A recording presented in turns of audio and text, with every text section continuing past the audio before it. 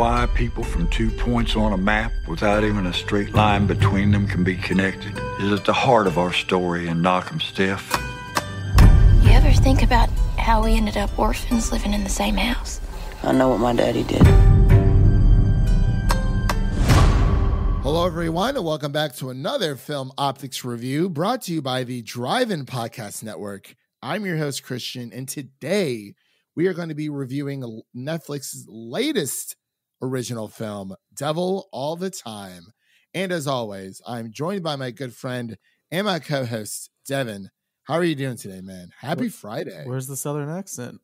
Come on. I do declare, I said, Happy Friday, Devin. No, we need that Southern Ohio, West Virginia accent, like this movie. Now I'll tell you what. Is that better for you? It's something. Delusions. There you go. Delusions. Delusion. I said delusions. But yes, we are going to be reviewing The Devil All the Time. This is going to be a non-spoiler review. This is an embargo review, of course, so worry not about spoilers. We're just going to give our first initial thoughts of the film. But before we begin today's discussion, we would like to thank Netflix for allowing us to watch and review this film. This is our second embargo film? Third. Yeah, we did Enola and we did Unpregnant. So this is our third embargo review. That's that Daniel Craig accent. Knives Out there. That thick roll. Yeah. You got to be kind of a little mix of like Cleveland Brown and it's like that Southern. It's just crazy that there's that accents in this movie that it's our state of Ohio. Like there could be that kind of accent here. It's crazy. Yeah, that's literally how we talk all the time. We're actually just down south. It's and it really shows how there's really not that much to do in the OHIO besides like the three major cities. But yes. And also before we begin a review, just to put a few plugs in there, you can listen to this podcast on Apple Podcasts, Spotify, Stitcher, Google Play, Red Circle, TuneIn, Pandora, and iHeartRadio. We are available anywhere and everywhere, minus SiriusXM, unfortunately. And of course, you can follow us on Twitter and Instagram at Film Optix. That is Optix with an X. So Devin, let me read the synopsis so we can just dive straight on in and give our thoughts about Devil All the Time. So the synopsis reads, sinister characters converge around a young man devoting to protect those he loves in a post-war backwoods town teeming with corruption and brutality. That's a synopsis there. It's a really nice synopsis. We actually usually don't get good synopses. That's a good one. Synopsize?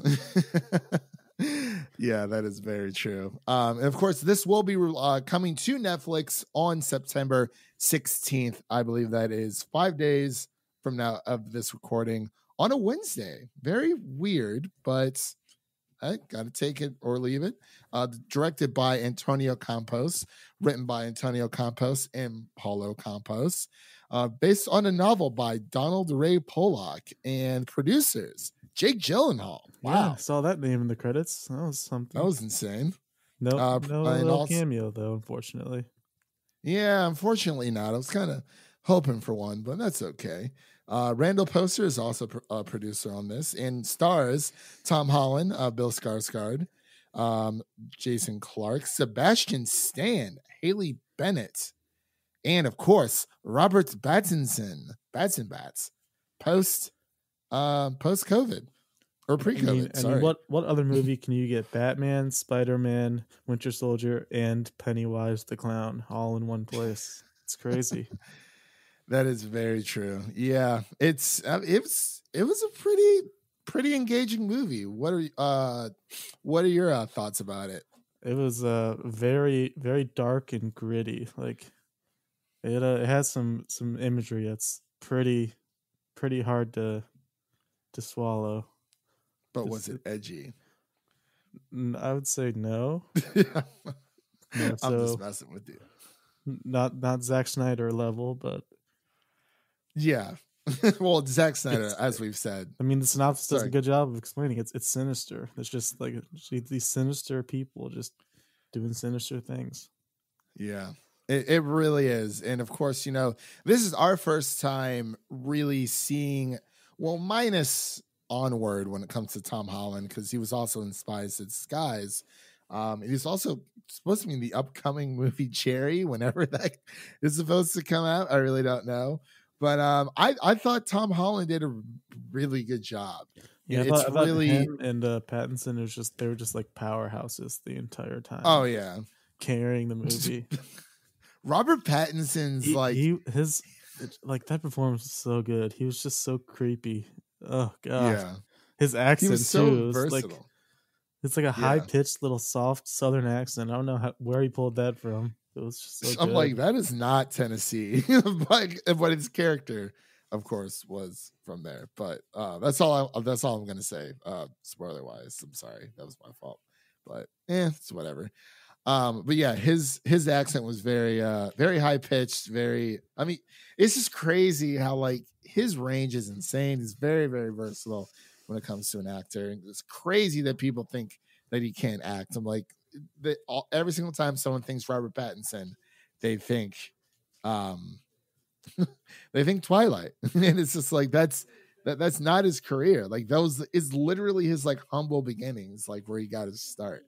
This dude's been in just about, like, he's been doing a lot of indie projects. And it's gonna be the next Batman. So I mean, come on. It's insane. And I also wanted to point out Eliza Scanlen.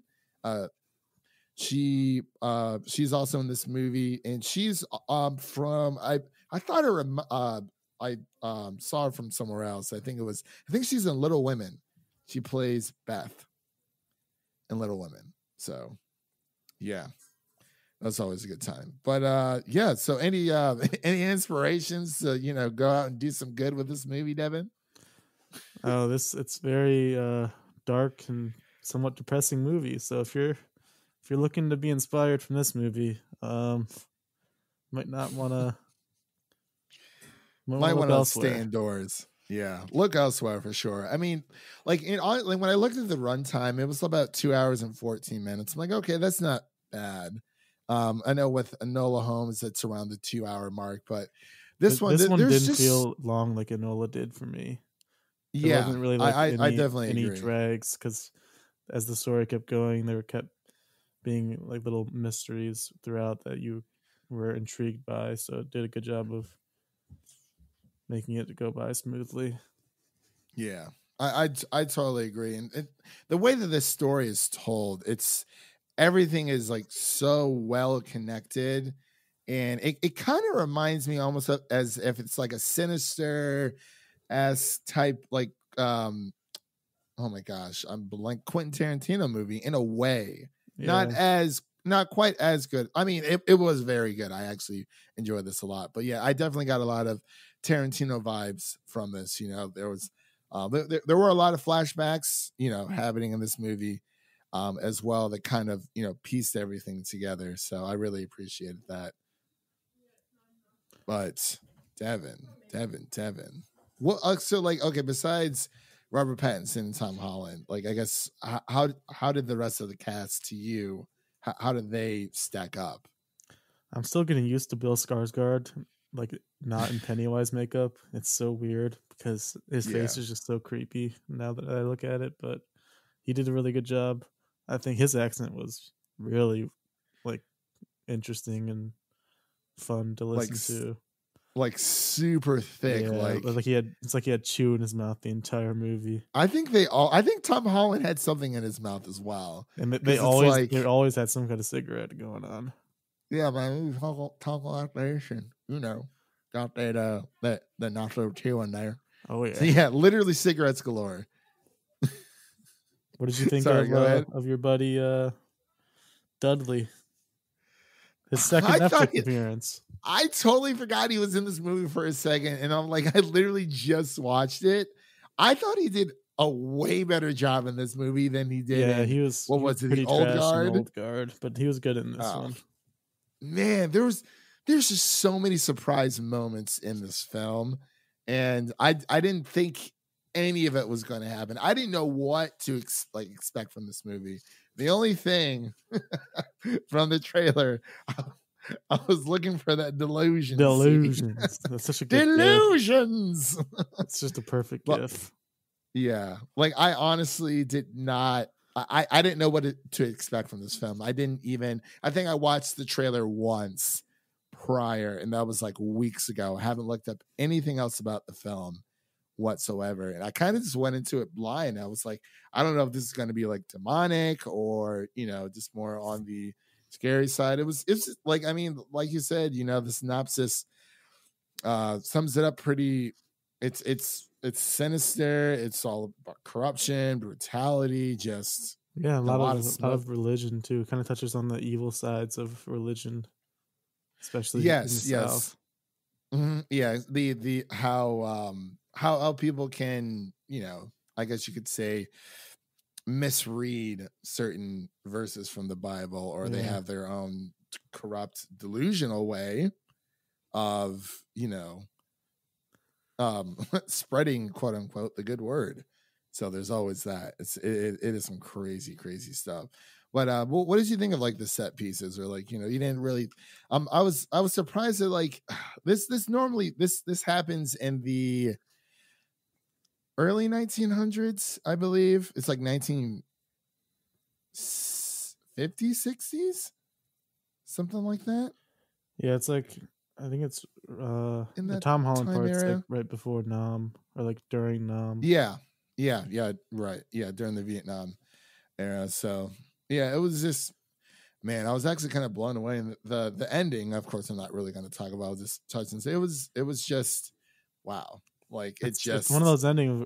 It's where it's like we can't even tell, was that a happy ending? I mean, it's kind of hard to tell. Like it definitely, as we had said, like everything does come together. But yeah, it is very tough to. There's just a lot to take in, especially for our main character. What was his name? Oh my gosh, Tom Holland, Arvin. Yes, that's right. Yeah, Arvin Russell and Haley. Oh my gosh, Haley Bennett. Sorry about that, guys. Siri just decided to, be in there. But yes, Haley Bennett is also in this movie as well. She does a really good job for the scenes that she's in. So really, this honestly great cast all around. Really nice little ensemble. So if this movie were to have came out in theaters, would you have ran to see it in theaters, or do you think this does better as just a streaming release for people to watch at home? If COVID wasn't a thing, I would have seen it in theaters. That's pretty much my answer for most movies, I'd say. You say you would have seen it in theaters? Yeah. Okay. Yeah, and see, like, I'm not entirely sure if they were planning on having this in theaters anyway, because sometimes they just, even pre-COVID, there were just some movies that did come out on Netflix, so it was kind of, not every movie came out on Netflix, so that's always a good thing. But yeah, man, was there anything else you wanted to touch on that we didn't really get to talk about? I know, we're trying to keep it spoiler free, so. Yeah, it's tough without spoiling anything, but there's there's some really cool shots they had towards the end, especially with Tom Holland. That shot of his, like, when his back is turned and he turns his head, that was really cool. Oh yeah, that's in the trailer. Yeah, I saw that. I was like, ooh, it's just really nice to see Tom Holland, taking on these other roles, and he's not just like a Disney actor. He's not just playing Spider-Man. He does a fantastic job playing Spider-Man. But as I said before, he did a great job when it came to just this role. Yeah, I mean, his Southern like accent his was first dramatic role since his debut. His movie called The Impossible was his first movie in 2012. But yeah, he hasn't been doing anything dramatic since then. So I'm sure it was good for him to get back in that genre. Yeah, for sure. And I mean, I guess you could say Homecoming had its dramatic moments, of course, but yes, it wasn't a full on drama. But yeah, like even his at first, like I thought that, you know, like his American accent is just his American accent. It's what we've heard in, you know, Onward. It's what we've heard in Spice in Disguise. It's what we've of course heard in Spider-Man. But you know, he really just makes it his own. And I've heard if somebody on Twitter was like complaining about like his voice in Onward. They're like, all I hear is him playing as Spider-Man, like blah blah blah blah. He sounds too much like Spider-Man. I'm like, well, yeah. I mean, if you take an actor, say like, I don't know, Tom Hanks, and he's doing Woody, I still hear Tom Hanks because that's Tom Hanks's voice. Tim Allen, I know it's Tim Allen, but like it I don't know. It was some random Twitter account.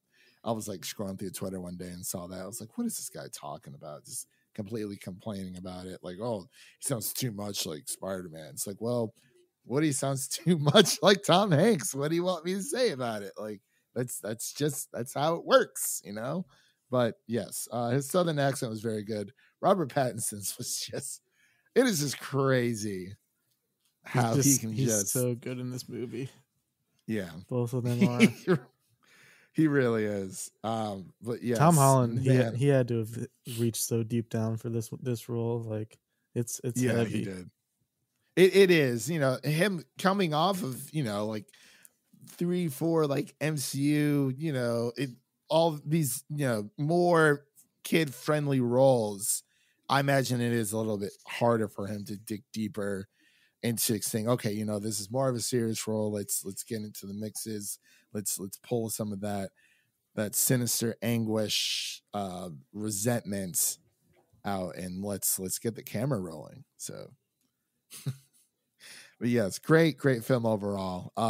Did you want to get into scores now? Or I was just going to say the major issue I had was any movie where there's like diverging plot lines that kind of meet in the end. It's kind of tough to pull that off. And I think for this movie, the plot line revolving Sebastian Stan's character was kind of the weak link to me. I agree. Yeah. It could have used some work, and it felt like it wasn't as connected as the other two were. So that's definitely the big complaint that I would have. Yeah. And going back and thinking about that, yes, that was definitely between the three stories that were happening. That was definitely more of the weaker link. I wish we would have got a little bit more depth, because, you know, this story does start off a bit slow, but like I don't mind that myself, because like I think like at least like the first 35 to 40 minutes was like great. Like it was kind of like a prologue to what was going on. Yeah, so that was really picks up pretty fast too. Yeah. And, you know, you got more backstory that way. But yes, with Sebastian Stan's storyline, it was a bit... He wasn't as developed. Confusing. Huh? He wasn't as developed. No, he was not. Not at all. But he was developed in that weight, though. I was like, kind of dear for the role. So... Yeah, apparently all right. It was originally supposed to be Chris Evans in that role, but he had to drop out. Oh, really? So he handed it off to his good friend Winter Soldier. For a hot second, I thought I saw Chris Evans in that movie. For like a split second, I'm like, oh, that's not him. I'm like, wow, this is a Marvel family reunion. So, but no, it's all right. But yes, wonderful, wonderful film all around. You ready to get into scores? Yeah. Oh, actually, I forgot to ask you. Would you watch this movie again? With family? Friends? It's not the best family movie, I'd say. It's like, God, he's ready to be depressed. Might watch it a couple years down the road. Yeah. Give it some time to breathe. For sure. Yeah, especially, well, I don't see this being on cable, maybe. But you really don't see movies that are on streaming services on cable, do you? Like, just never. No. I don't know. I don't have cable, so. All right. So, Devin, out of 100 baubles, what would you give Devil All the Time?